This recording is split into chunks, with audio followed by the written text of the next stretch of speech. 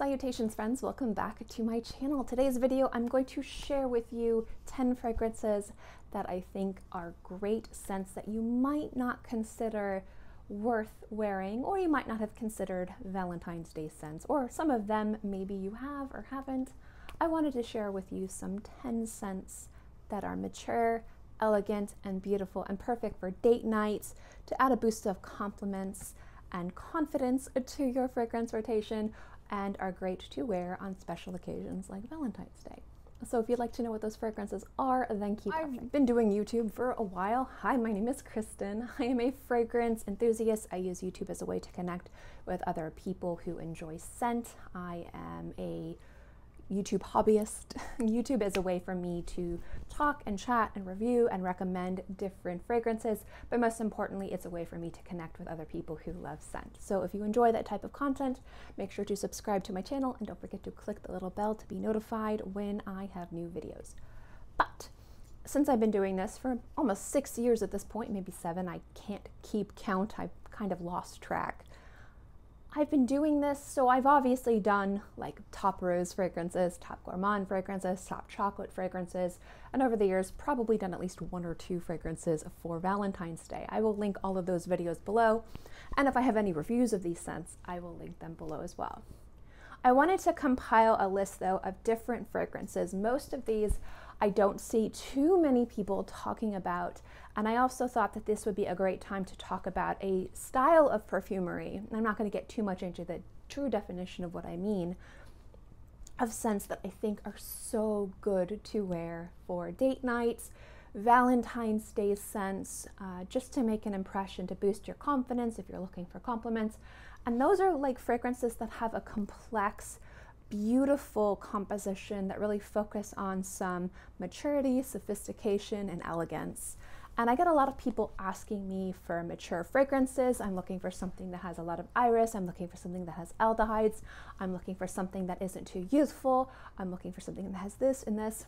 And I noticed that there's a lot of focus around Valentine's Day on like gourmands and roses. And I love those videos. Oh, I almost fall off my stool. And I love watching those videos. So I wanted to focus this channel, this video, on some different fragrances that I find to be perfect for Valentine's Day. This fragrance is from Etat Libre d'Orange, and it is Bijou Romantique. I like to say, and I've talked about this before, I can't remember what video it's on, that if somebody were to have smelled Shalimar 10 years ago, like a nose, and they were to forget about it, and they were so enraptured by it, and they were trying to recreate it from memory, this is about what they would recreate, but it has a bit of a more modern twist. I love the ylang ylang in here. The citruses are nice and bright, but what I really enjoy in this is the sage. The sage to me adds like an herbal kind of freshness and a beautiful, unique aromatic quality that I think gives it a little bit more of a modern edge without losing that classic, timeless beauty and just effervescent glamour. And yes, I said effervescent glamour, and you're gonna be like, what? There's something about Shalimar that sits on the skin and it feels like a very thick coat, but you don't feel like you're wearing the coat. It's not heavy in a bad way. It's not suffocating. It just feels like the correct amount of fragrance. And I love that it feels like it's comforting you and covering you, but not suffocating you.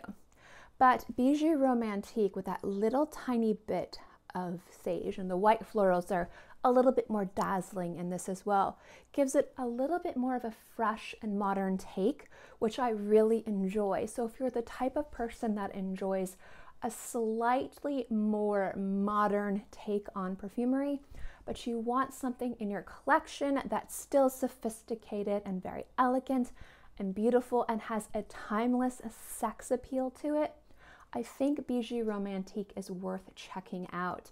And the reason why I wanted to include this fragrance is that there's something timeless and beautiful and classic, and those are the types of fragrances that most people save for special occasions like Valentine's Day or anniversaries. And I think if you want a little bit more out of a fragrance rather than just what everyone is wearing, Not many people will be wearing this, but you will still have that beautiful, timeless, iconic, classic composition.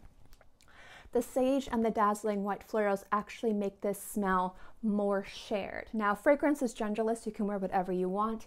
When I say a fragrance is masculine or feminine, I'm talking more about the types of fragrances and the formulas and compositions you would find marketed to men, because generally people who prefer masculine things tend to prefer more leathers and tobacco and more salty, woody aromatics. And the people who prefer more feminine leading fragrances tend to prefer more sweet, floral gourmands. It doesn't mean that you can't shop on any side. Just generally marketing, it makes more sense for them to market these types of fragrances on this side of the aisle. But what I mean is generally these types of compositions have always leaned more towards the more mature women's side of the fragrance counter. But notes like Clary Sage have always been more dominant in the aromatic fragrances on the men's fragrance side. So I think that the Clary Sage, with this very timeless, beautiful composition, really anchors it in the middle as a shared unisex fragrance. Going into the flavor profile of citrus, yes, we're going into this. I really wanted to talk about these two first because I don't think I'm going to need to get too into it with the other fragrances. One citrus I see and hope to see it more utilized in perfumery is blood orange. Blood orange has this beautiful, deep, concentrated orange juice-like scent, like flavor. It's like you took an orange juice and you cooked it down, and you cooked it down, and you cooked it down. And it's so beautiful. It's delicious, but it's so beautiful in perfumery, especially when you want citrus without the brightness. And the brightness will come more from, you know, the sparkling, energizing, dazzling, you know, just kind of effervescence that citruses can add. Also, different citruses can mimic like creaminess, juiciness, tanginess, zestiness. And in this fragrance from Thomas Kosmala, Après l'Amour, I can't pronounce anything. My tongue doesn't do what it wants to do other than barely being able to pronounce English. This fragrance is a beautiful medley of citruses, aromatic spices, woods. It's warm and spicy and really comforting and really sexy. It is also an ambroxan bomb, so if you hate ambroxan, this is not the fragrance for you, but I find ambroxan to be one of those types of notes that really just grabs attention. So if you're looking for a scent to make an impression when you're entering a room, if you want to smell sexy and powerful, ambroxan is a great note. Some people think it cheapens a fragrance. I think it depends on how it is balanced. Now, going into chemically and synthetic, ambroxan can easily overpower and cheapen a composition. What I like about this is it has lemon zest and it also has blood orange. So the blood orange and the lemon zest smell like a more concentrated citrus in the background. It's very predominant, actually. The citrus in here is up front and center with the spices, but it is not so dazzling or so citrusy acidic that it breaks the balance that the ambroxan has with the woods and the spices. I feel if the lemon and the blood orange, or if it was a different type of citrus, I love green mandarin in fragrances, but the green mandarin would have been horrible. It would have made this smell like bug spray. I know it. The fact that you have the flavor profile of the citruses and not the stereotypical brightness of the citruses really balances the woods and the spices and helps the ambroxan really shine. There is just enough for ambroxan in here to be front and center, but to not overpower in a way that it smells chemically synthetic or cheap. This is a really beautiful fragrance that really focuses on woods, spices, ambroxan, and a beautiful, and I mean beautiful, mix of citruses. I really, really love this fragrance. I don't wear it a lot because a lot of people compare it as a Baccarat Rouge dupe. I don't disagree that it smells very similar to Baccarat Rouge. I don't think it has the sweetness, like the candy floss sweetness that Baccarat Rouge has. It definitely has the spiciness, but what I do really enjoy about this fragrance, specifically on my skin, is just how the citruses pair with the spices and the ambroxan.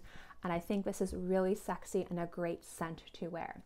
This definitely smells like a more shared masculine version of Baccarat Rouge. And I know a lot of people love that scent. It's obviously a cult classic, but a lot of people say it smells too much like candy floss, it smells too much like sugar, it smells too sweet. If you like the idea of that fragrance, if you like the composition, but you think it leans too sweet for your tastes, I would say maybe try a sample of this or try it on your skin. It's really great, but it has all of that sexy, beautiful power that Baccarat has. Baccarat Rouge, the Eau de Parfum, not the extrait. They smell different. I did a whole video talking about both of them. But I love the citrus profile in here with the lemon zest and the blood orange.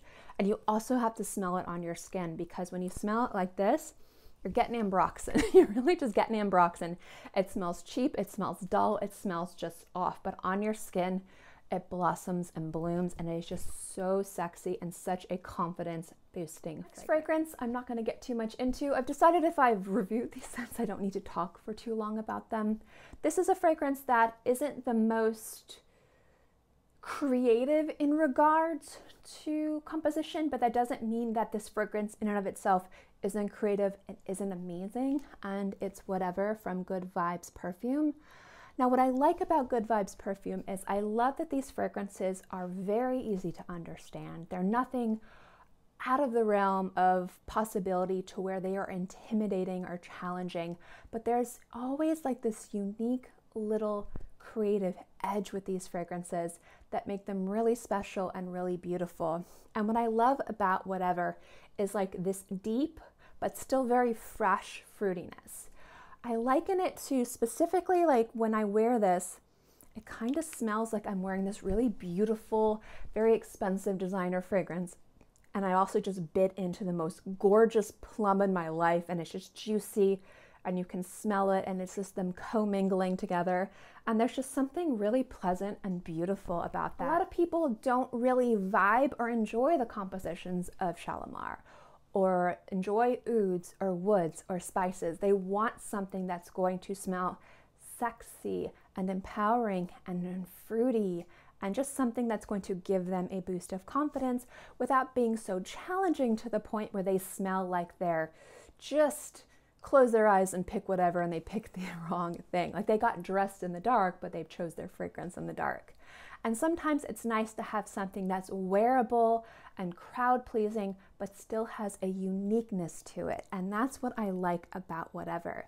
If you like fragrances from the house of Lancôme, if you enjoy fragrances from Dior, if you like fragrances from Versace, if you like those deep, beautiful designer fragrances that smell very sexy, that are very feminine, that have a beautiful sensuality to them, smell very luxurious and beautiful and confident, and you like deep fruits, if you like plums and berries and sweetness and vanilla, and you don't want too much brightness in your fragrances, you want a more deep, sexy fragrance, but something that doesn't smell like too molten, too coffee, too heavy. You want a little bit of lightness to that scent. Again, like biting into a fresh, big, beautiful plum. That's what I like about whatever. That deep fruitiness doesn't smell like a concentrated fruitiness. And it works with this scent. And it just smells so sexy on the skin. And if you enjoy those scents and you want something a little bit different with a little bit more of an edge, I really like this house. I've been enjoying Caribbean lines, something I've really loved wearing. 100 is excellent.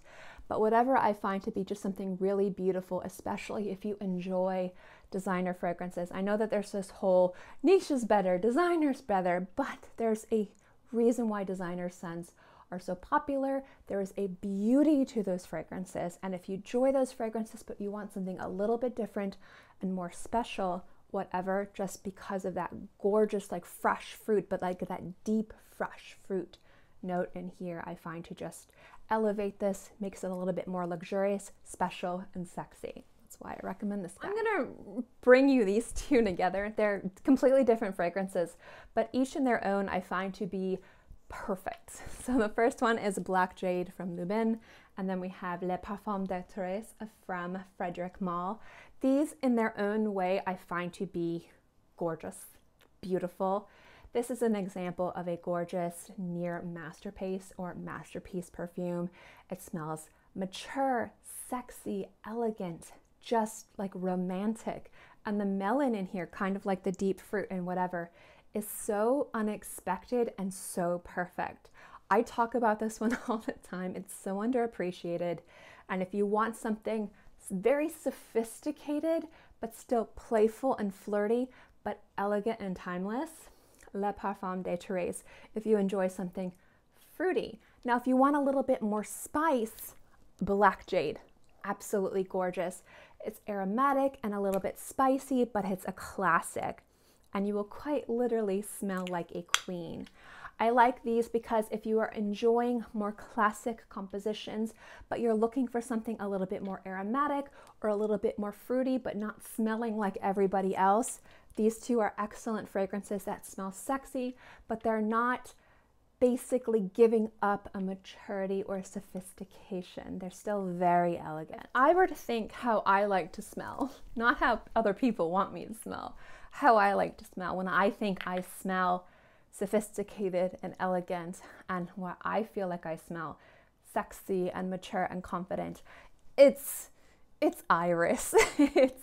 it's powder. I love to smell like powder. Nobody else that I know in my life likes me smelling like powder, but I love it. So these two scents are more personal choices that I just adore. Now this one, the first one I'm going to mention, the original before the reformulation, most definitely beats out this one, but this one is still gorgeous, and it's Iris from Xerjoff.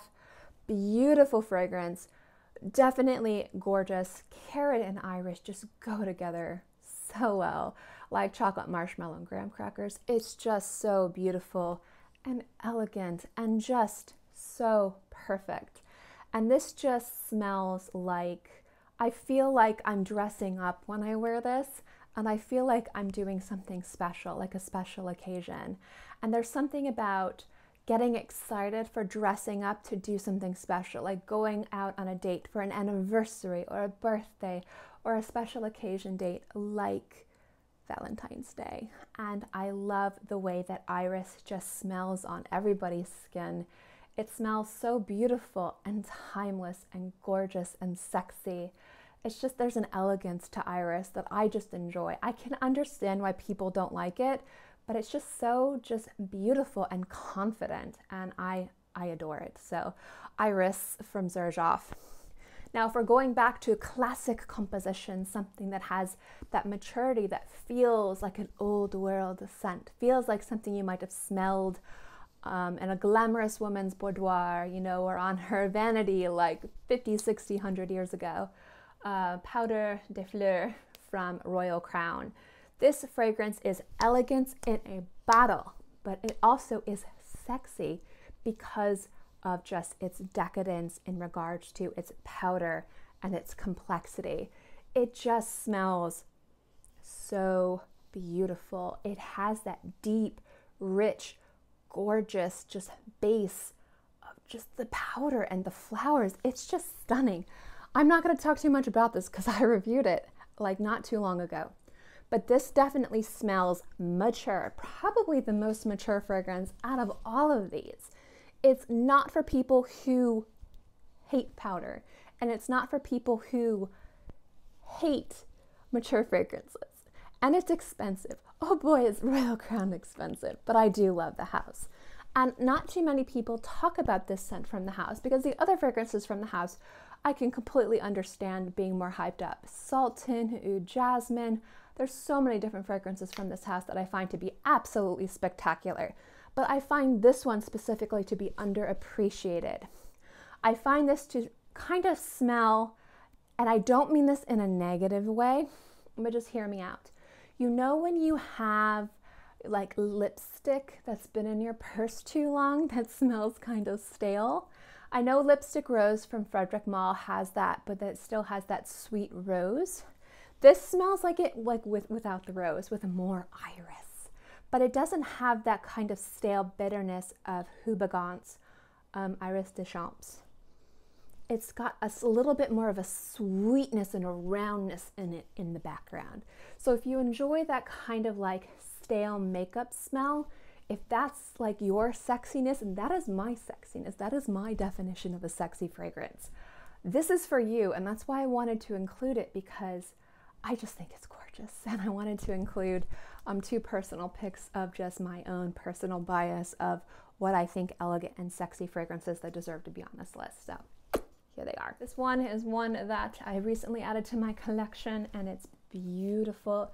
It's a gorgeous tuberose, and it's Heartless Helen. This is part of the Penhaligon's Portraits collection. The reason why I wanted to include this is because when we think about sexy fragrances for Valentine's Day, we usually look at jasmine and rose and bouquets of flowers. And I think that when we look at something a little bit lighter, but still mature, I love how white florals just perform.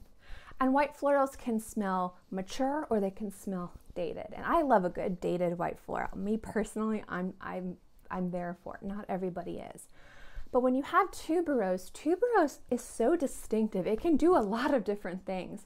But what I love about Heartless Helen is it just smells like a gorgeous tuberose. And there's something so kind of exotic and luxurious about that, that I find it to be just so attractive.